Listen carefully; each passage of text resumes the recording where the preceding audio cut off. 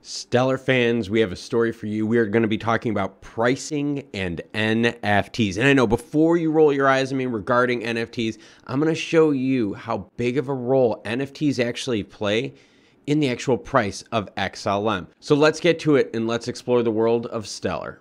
All right, so here we go, screen and screen the way I like it. So first of all, when you start with NFTs, all right, you need to start talking about OpenSea. Now, OpenSea is on the ETH chain out there, and let's just take a look at some of their prices that they got. 12.5 ETH, 12.75, holy crap, 13.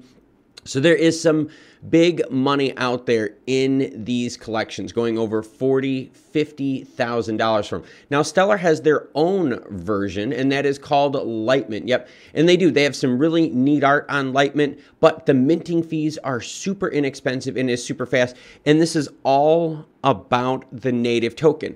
These are artists here that creating on the Stellar platform, minting using XLM, and taking payments via XLM. So I got a whole bunch of auctions right now up on the screen for you to take a look at. And look at this. This one right now, the best bid is 11,111 XLM, all right? This is definitely something big that needs to be explored further on the Stellar chain, all right? And I'm going to bring up a quote from Stellar themselves here, and that is this: because while the mission-driven Stellar Development Foundation is focused on use cases like cross-border payments, we know that, remittances, and to be clear, SDF is not planning to pivot to focus on NFTs. This is the big part. One of the most exciting things about the open participation nature of Stellar is that a vibrant ecosystem of projects is out there exploring topics and building solutions. That's the NFT marketplace. Yes, digital artists out there that are able to put their art for sale across borders. All right, and if you're still with me here, right, this is part 2 of that 5-part series of Stellar. Yep, where I took this article right here and I chopped it up and made it apply to Stellar. So if you're with me here, you're like, well, wait a minute, I still don't understand how are NFTs such a big deal? Because you have to think of the video game marketplace and the digital art marketplace out there that is untapped. So let's go to that article and let's get really high level here.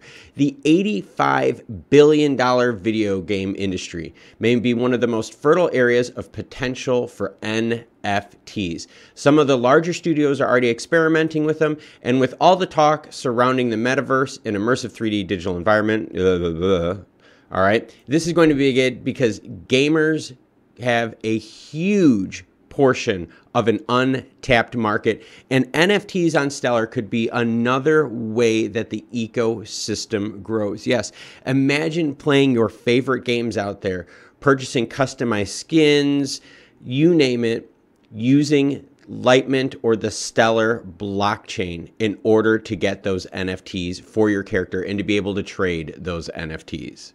So although NFTs right now are really small part of the Stellar chain, the video game industry out there provides a huge, ample, fertile ground for NFTs to take place and to increase market cap and market size of Stellar. But I know what you're waiting for. You are waiting for the pricing. So let's get to that pricing outlook.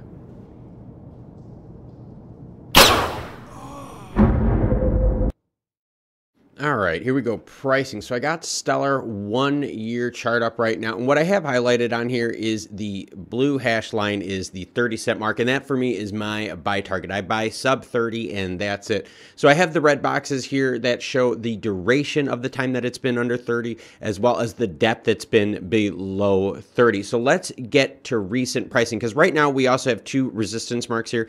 We've got one at 40 and one at about 43, but the real resistance, 42, 43 cents. But let's get to near-term points here, because that is what you're most interested in. Near-term resistance, we can see we have had 3 different attempts to hit and break 30, which have failed within the last month or so. Our strongest support point right now is right along this right here, the 25 to 25 cent mark, all right? So we're looking at 25 cent for near-term floor support with 30 cent for near-term resistance, with bigger resistance levels in the future of anywhere from 40 to 42.5, 43 cents. We clear that 40 to 42.5, 43 cent barrier. Our next one then gets further up into the 70 cent mark, which If we hit that, we are doing really good things. So definite buy opportunities out here and definite opportunities for swing trades and swing plays. So there you have it. The Untapped gaming marketplace is prime for someone like Stellar that has low fees and instant transactions. It is also important to see that even Litemint, Stellar's own NFT marketplace, which I have an auction on, by the way. Yes, I have an auction, my own auction, because I am now a verified seller on Litemint. I will have that posted in the description below. But it is big because all of this is being done using native token XLM. People using Lumens like they would their own fiat, and that's being done on the Litemint marketplace.